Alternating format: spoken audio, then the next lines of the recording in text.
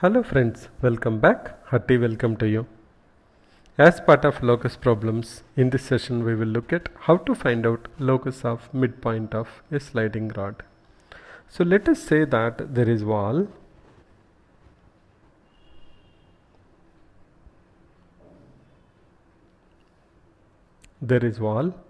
and there is ground which are at 90 degrees with each other, and there is a rod which is sliding. Let us say that that's a rod which is sliding. Now we have to find out the locus of midpoint of this rod. We can take the length of the rod as L. In this example, we will take the length of the rod as 5 units. So we have been given that length of the rod is 5 units. Now we know that the wall is vertical and the ground is horizontal. So if we look into coordinate geometry, we know the coordinates here will be x coordinate comma y coordinate is 0. So can I write down as a comma 0. Similarly here we know it is equal to 0 comma p. Now we have to find out the locus of midpoint of the sliding rod. So what's the meaning of that? This a comma b are different values which satisfies the geometric condition that the length of the rod remains the 5 units. So let us take 2 points here. This is point A and this is point B. Now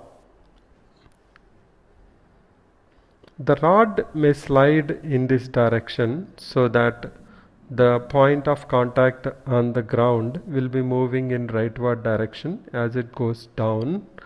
So we know that whenever the rod is placed, there will be a midpoint. So next time when it slides also, I will have midpoint. Let us say again the rod slides.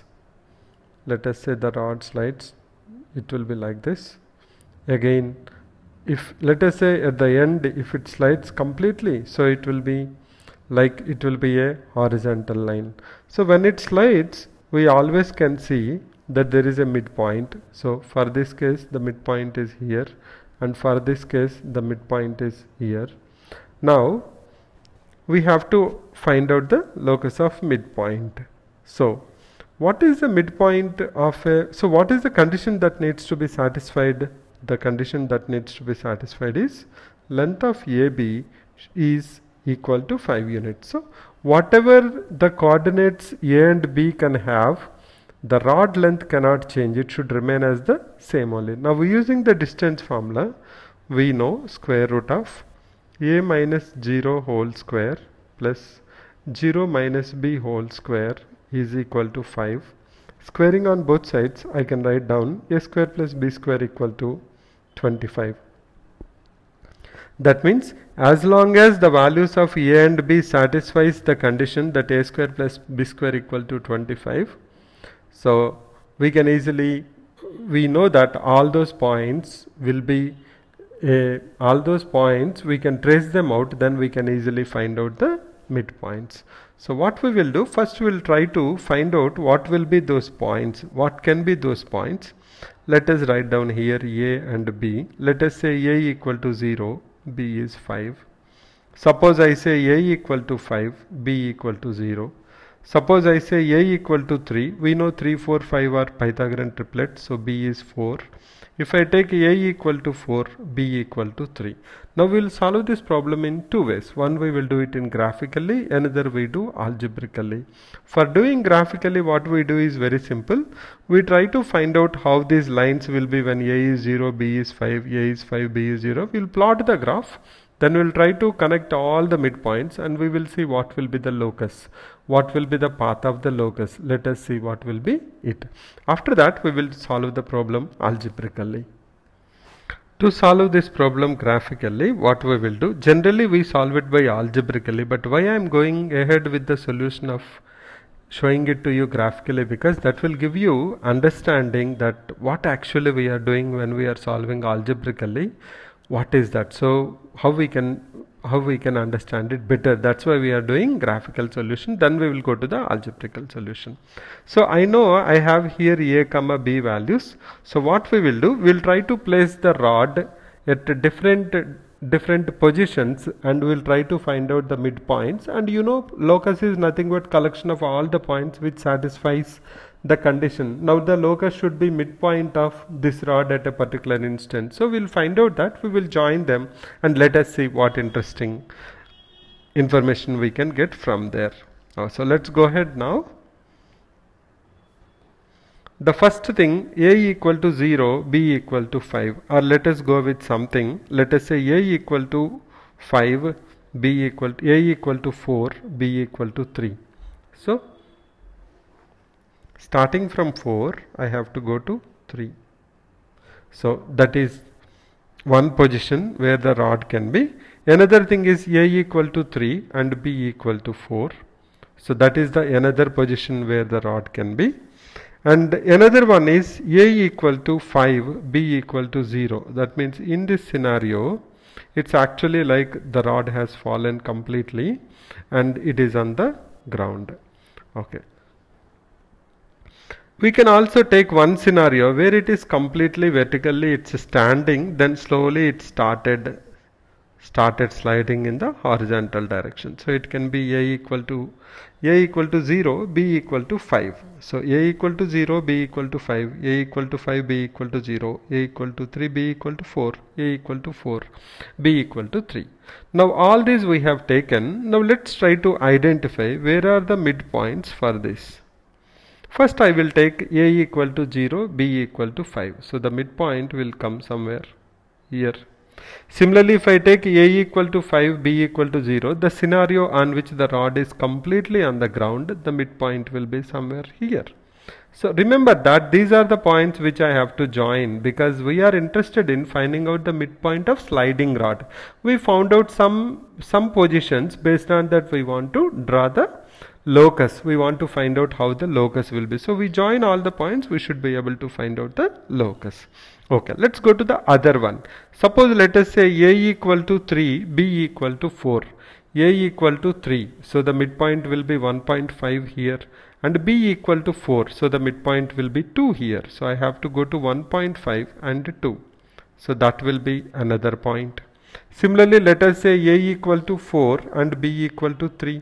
So this will be another point.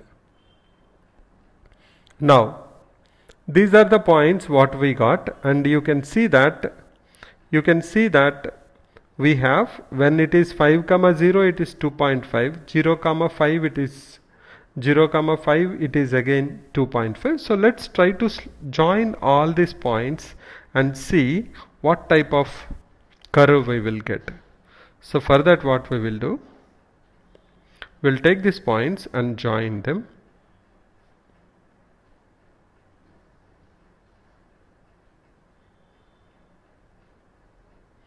Now you can see that that is nothing but a quadrant of a circle, because you can take any of these points and find out the distance between them. You see that the distance is nothing but equal to 2.5. So this is a quadrant of a circle. What's the meaning of that? That means the locus of midpoint of sliding rod is a circle. So if we have been asked only to give the shape, we can immediately say that the locus is nothing but circle. Now let's go ahead and try to solve it algebraically. Okay, let's solve it algebraically now. Let us say that this is point A, this is origin O, and this is B. Now this rod is sliding. We have to, now we know already that the locus is circle. Now let's see how we can find out it's a circle. Now since it is a slippery rod and it is sliding, so we can't fix the A and B positions. We already seen that it can be, B can take so many values at the same time. A also can take, point can have so many different values. So let us say A is A comma 0, B is 0 comma B, which is okay because it's on x-axis, so y coordinate is 0 and y-axis x coordinate equal to 0. So now what is the condition that needs to be satisfied? Whether the rod is sliding down, we are okay with that, but the length cannot change. So I know that AB equal to 5 units, and you already we have seen that what is the condition we can get from that. We can get that A square plus B square equal to 25. Okay. Now we are interested in the midpoint of this rod. So let us say that the locus is given by x1 comma y1. So then that point will be somewhere, that point will be exactly the midpoint of this. So let us say that this is nothing but locus, point on locus.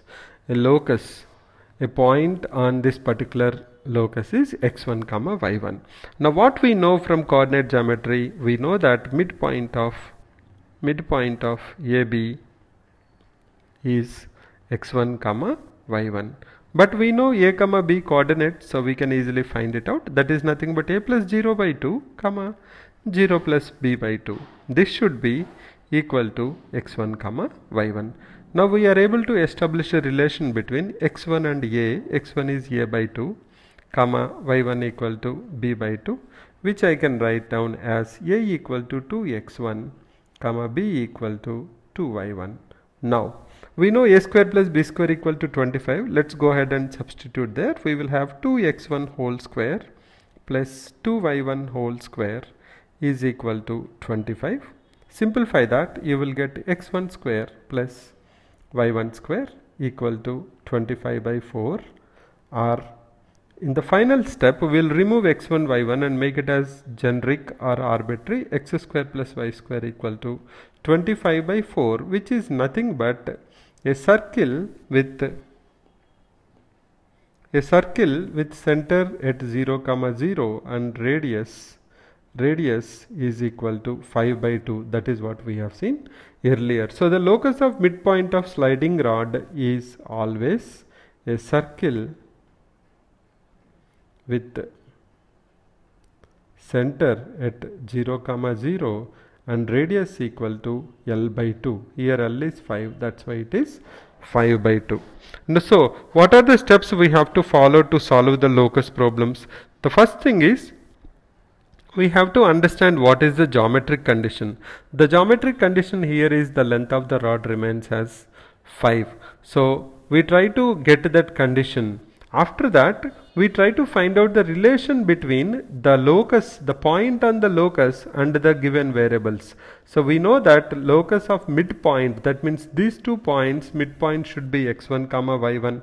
Based on that, we can establish relation between a and x1 and b and y1. Now we can go back to our geometric condition, whatever is given, ab equal to 5, and substitute there. We can get the locus of the midpoint of sliding rod, which is nothing but a circle. The locus of midpoint of sliding rod is a circle with center at origin 0 comma 0 and the radius equal to 5 by 2. We'll do more interesting examples and problems in the coming sessions. Thanks for your time and support. I'll catch you again. Till then, keep smiling and sharing. Bye.